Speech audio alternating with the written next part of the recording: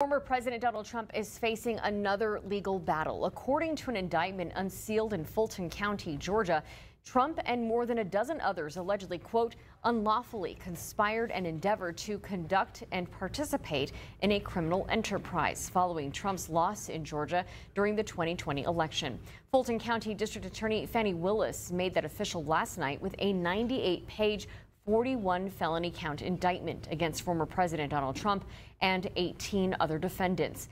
Here is a complete list of charges against former President Trump, including racketeering and solicitation of violation of oath by a public officer. The former president has repeatedly denied any wrongdoing.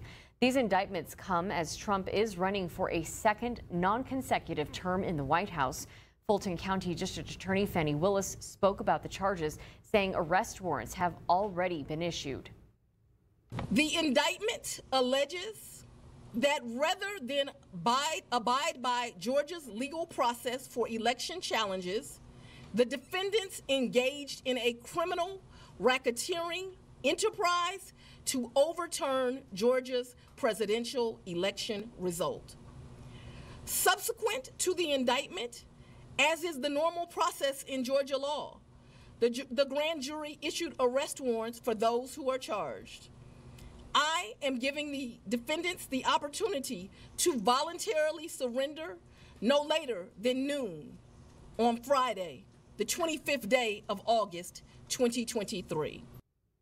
The historic indictment is the fourth criminal case that Trump, who is currently leading the Republican field in the 2024 White House race, is now facing.